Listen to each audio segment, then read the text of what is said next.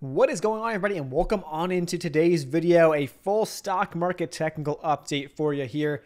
Let us dive right on in. So finishing up the week, ending Friday, April 22nd, here is what we got. A pretty bloody week. Take a look at the right-hand side. We haven't seen just a complete bloodbath across the board, across every sector, almost every stock. It was pretty nasty on Friday, okay? Now, alert your attention over here to the advancers decliners. And this is a tiny bit small. Let me zoom in a tiny bit more. We saw that about 15% of stocks advanced on Friday. 81% declined. We had 39 stocks hit new highs, and 1,040 hit new lows, okay? About 28% of stocks are above their 50-period simple moving average, and about 26% above their 200 SMA, okay? The Dow finished down nearly 3%, the NASDAQ down 2.5%, and the S&P down about 2.75% on Friday. So this is nasty, but let's talk about some other data, other numbers we need to consider, okay? First, the 10-year. The 10-year Treasury, 2.9. It's been getting stuffed here. Take a look at the past 5 days. When this loads, you'll see that we've actually come up to about 2.95 a couple of times here, the 19th, here on the 21st, and then on the 22nd, we actually couldn't really break over 2.91. So this is something to watch. On the past 5-year scale, we have not seen the 10-year Treasury get above 3 and hold above 3 for any sustained period of time. Back in late 2018, we did. And then guess what? Late 2018 was a bottom, market bottom then. And we actually rallied very, very nice until the pandemic. Okay. Something to think about, something to make sure you're aware of. We are coming up into a very strong area of resistance over the past decade for the 10-year, okay? It has been downtrending on a bigger time scale. Oil is sitting here just over $100, but finished quite weak on Friday with the market, so it kind of makes some sense there. But we'll be watching this. Obviously, the lower oil goes, the better the inflation numbers can be going forward throughout the next couple of months. CPI numbers, we shall see. So some big picture thoughts to take into account. Make sure you're aware of these things.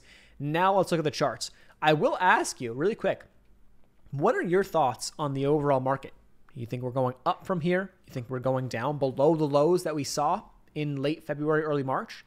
This 409 on the S&P on SPY that we're looking at right now? We are coming down to this box. I drew this box as a zone. This was the lows that we saw back in October 2021, and also kind of in line with a lot of these wicks to the downside, some of the lows we saw in January 2021.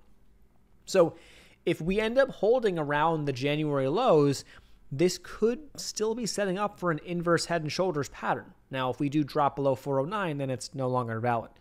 Okay, that's the lows that we saw back in late February. Okay, that's our look at SPY.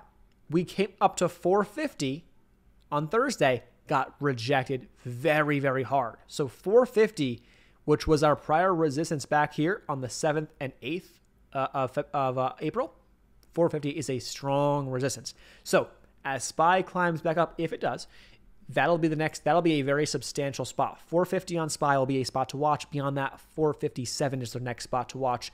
There's a double top there, a reject point here that brought us into where we're at right now, okay? That's your update on SPY, the S&P. Now, NASDAQ, different story. We'll look at the Qs, okay? Tech stocks. QQQ has a lot of earnings coming up next week. I believe we got some Google, Apple, Amazon. We got some big boys, big players coming in next week for earnings. So this could be very, very volatile next week. And we are approaching the lows. We are approaching the lows from March. Okay, we came down to about 317 on QQQ. Very, very funny. Guess what? That's also the low that we saw in May of 2021. So this 316, 317 will be a very strong area of support if QQQ comes down that far.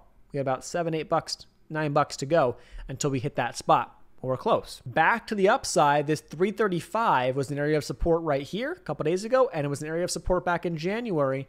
This 335 on the Qs will be an area to watch as resistance, as well as this box right here, about 348 on QQQ. Pretty strong area of resistance to watch. Gap fill up here towards about 360 if we can get back to the upside. It could happen. We could snap back very fast, guys. Look at this move we saw from these lows 317 to 372 in about 2.5 weeks, not even. I mean, it's nuts. So we can get back up there pretty quick, as we've seen. Okay, just something to think about. Okay, there's QQQ. Let's look at small caps. IWM, the Russell 2000 ETF, IWM. We are looking at the Russell right now, and it's right into an area of support. We've come down below 195, and every time it hasn't stayed there that long. It's actually bounced back quite soon after. So we'll see if we get a couple days below here or if we bounce right back and the same trend continues. IWM 205 area of resistance right here. That was a prior support back last year. Got rejected right there at that line. So very, very crucial spot, rejection, boom. Okay. Now I want to mention one last sector, XBI, because it's been biotechs. It's a sector that's been getting absolutely annihilated. Here's our downtrend line right now, hit a new low, a new 52-week low. Now guys, it's interesting because a lot of biotech stocks, these are the most volatile stocks in the stock market, but a lot of the biotech stocks that are trading with substantially high cash values. They took advantage of the pandemic. They took advantage of the past 2 years and raised capital, did offerings, all that stuff. They're trading at substantially high cash values relative to their market cap, levels we have not seen in a long time. So this is an interesting sector to watch. Obviously, what's been weak is going to keep getting beat down. That's the story. But it's been a very interesting sector to watch for sure. And it's something that we'll be watching going forward. If this makes a nice move, that means that there may be some more risk on approach in the stock market. And ideally, you will see that if the 10-year comes down. Okay, 10-year down, you're probably looking at QQQ up, SPY probably up, XBI probably up as well.